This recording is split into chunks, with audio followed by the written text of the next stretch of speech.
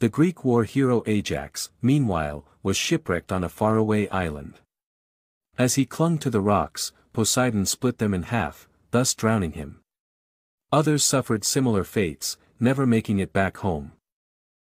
A few Greeks managed to survive from the wreckages of war and continue with their own family lines.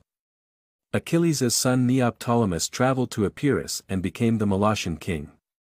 The wise man Nestor, who was known for his prudence and piety throughout the Trojan War, sailed back to ancient Greece, and raised a family of strong men. Unlike many of his fellow warriors, he lived to a ripe old age in peace and stability.